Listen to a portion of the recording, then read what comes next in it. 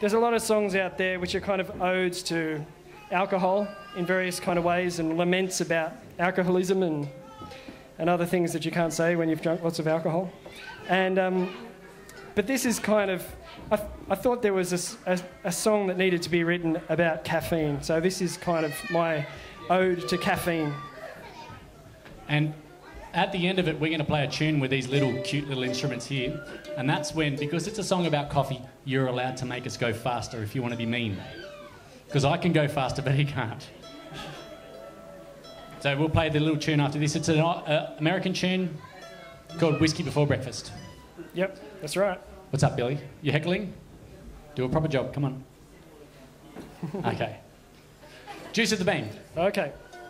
A young lad from the country, new to the town. I walked the wet streets feeling lonely and down. I looked up from the pavement, saw a neon light. Inside it was cosy and modern and bright. I went to the counter, said, "Excuse me, miss, I've been walking all day and I'm dying for a place to sit." She said, "This isn't some hostel for the unclean. Just sit here, you gotta drink the juice of the bean. Oh, the juice of the bean, the juice of the bean, that mesmerising alchemy of grounds and steam. At that very place, on that very eve, I fell in love with that girl and with the juice of the bean." Well, the girl, she didn't love me, she liked the inner city types, but the juice of the bean had loved me morning and night. I'd start each day with that aromatic kiss to keep my mind in perpetual bliss. I held down a job, I was doing alright, but my 10-a-day addiction I kept out of sight. And when I was up, the days just flew by and I became an intellectual socialising kind of guy on the juice of the bean. The juice of the bean, that mesmerising alchemy of grounds and steam. I'd say actually I feel like the modern generation X has been disenfranchised by the dumbing down of the suburban SUV driving sub-intellectual superclass. Don't you agree? Well, the crash when it came like a train steaming through the frothy tunnel where once was my brain. I couldn't get to sleep, couldn't wake up on time, lost my job and my flat and I should have seen the signs. My intellectual friends gave me my marching orders and I developed irritating personality disorders. Besides, they told me these days that modern day thinkers are strictly decaf latte on soya milk drinkers.